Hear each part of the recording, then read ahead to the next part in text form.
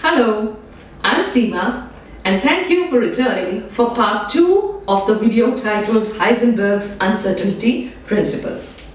Now I just told you that if the object has the mass of 1 milligram, that mass is so large that even for a mass of 1 milligram, the wave-like nature of an electron or of the object would not be visible. And therefore, in Heisenberg's uncertainty principle, the product of the uncertainties in the position and the velocity is to the extent of 10 to the power minus 28, which is very, very small and is almost negligent.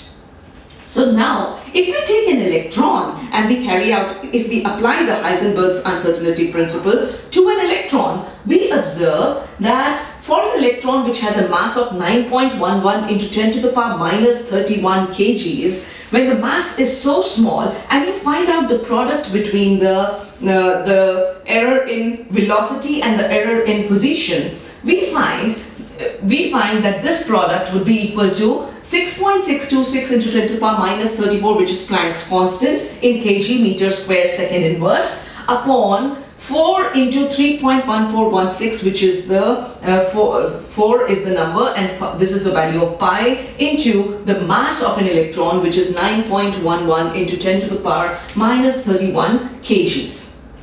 When we carry out the calculations, we find the product of the two uncertainties is equal to 10 to the power minus 4 meter square second inverse.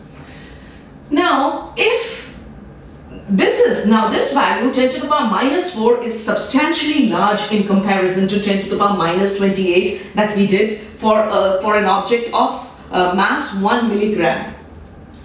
Let us assume now that the error in position is 10 to the power of the extent of 10 to the power minus 8 meters. That is, delta x is 10 to the power minus 8, which means that the electron may be present anywhere within a range of 10 to the power minus 8 meters, which is actually very, very small.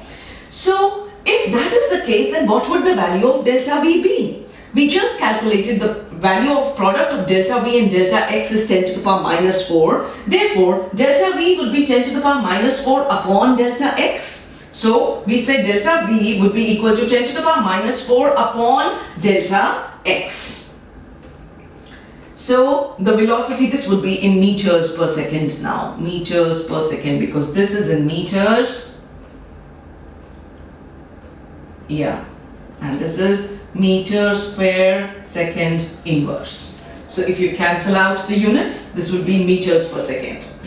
So 10 to the power minus 4 upon 10 to the power minus 8 would be equal to the error in velocity would be 10 to the power plus 4 meters per second. 10 to the power plus 4 means how much is it? How much would the error in velocity be? It would be 10,000 meters per second, an error of such a large error. So we find that when the error is so large at this point for an electron, the Heisenberg's uncertainty principle can easily be seen.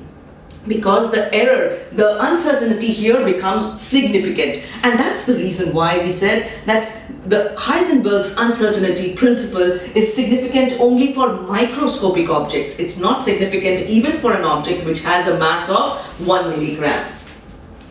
So what was the result of these two new discoveries? That is, that matter has dual nature and the Heisenberg's uncertainty principle. Both of these shed light in the drawbacks of the Bohr's model, that certain paths or definite trajectories are impossible. It's not possible for the Bohr's model, as he said, that there are definite paths that the electrons follow, and as long as it is in the orbit, it neither loses nor gains energy. These definite paths, it's impossible to find out the definite path. And to talk in terms of certainty for an electron or subatomic particles also seemed a little difficult now. It was not possible to talk about, okay, this is the electron and this is the path in which it is moving.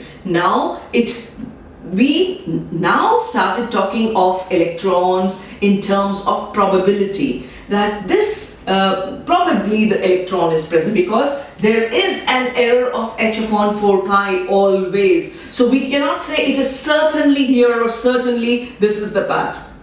This probably is where it is present, and this is probably the path that it might be following. So now the picture of certainty started blurring a little, and we started talking in terms of probability.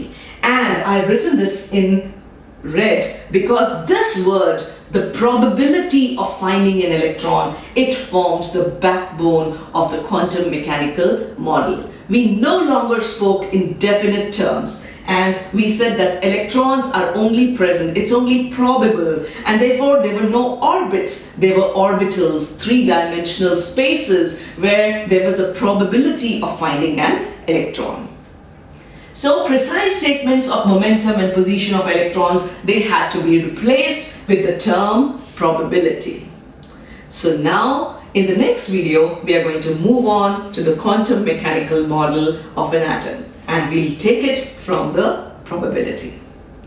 Thank you for watching.